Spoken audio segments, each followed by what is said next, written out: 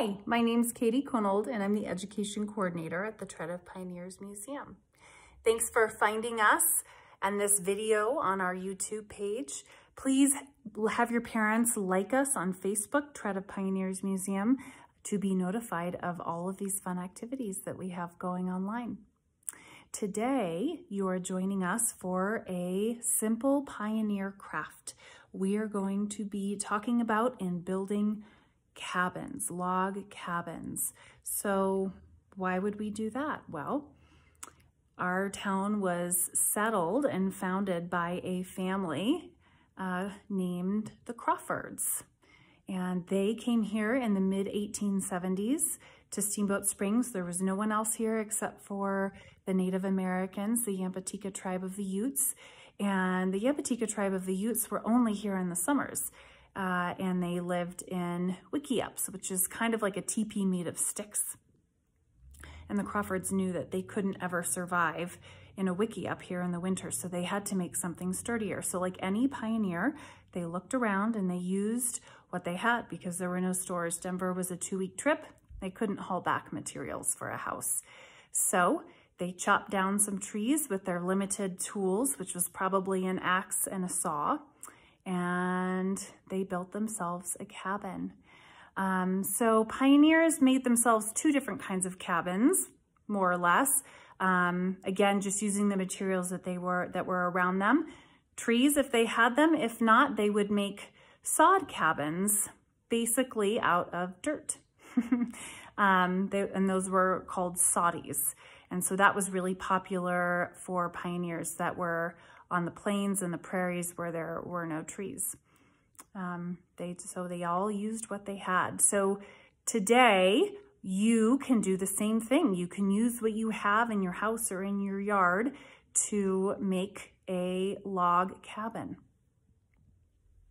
Okay, so if you want to build a cabin like the Crawfords, be a pioneer. Think about what you have at home. So there's 2 different kinds of cabins. First of all, there's a log cabin or there's a sod cabin. They called those soddies. And like I said earlier about the roof, they would just make sod cabins out of dirt and grass.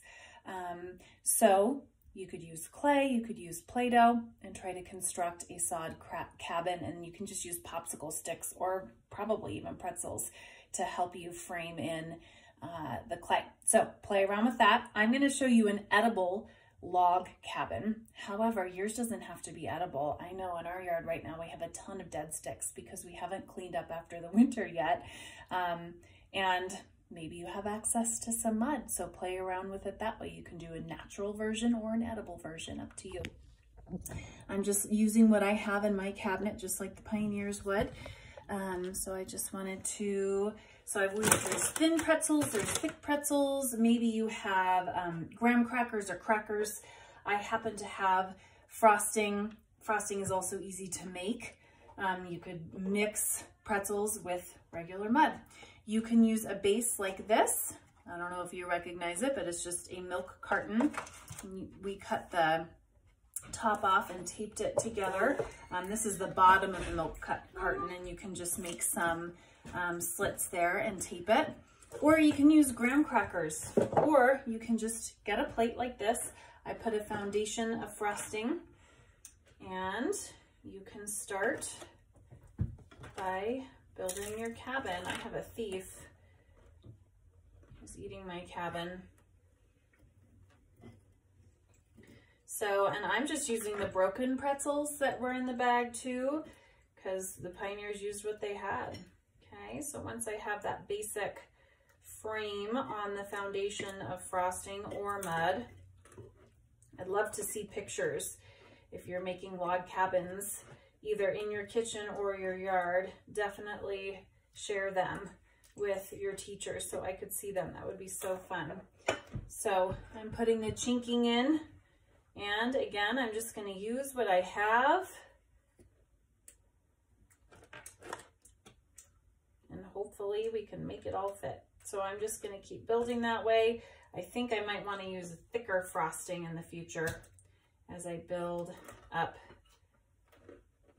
my cabin. And then so on and so on. You can stack it as high as you want, just like Pa did. That's my son, Micah. And then make a roof. You can make it out of the same material, or you could use real grass with your parents' permission. Graham crackers make the base of a roof really nicely, especially a sod roof. And if you want to be really fancy, you could even get some coconut shavings and dye them green and sprinkle them on top to show the sod. Anyway, thank you for watching, and remember to like the Tread of Pioneers Museum on Facebook and subscribe to our YouTube channel to see lots more fun pioneer activities like this one.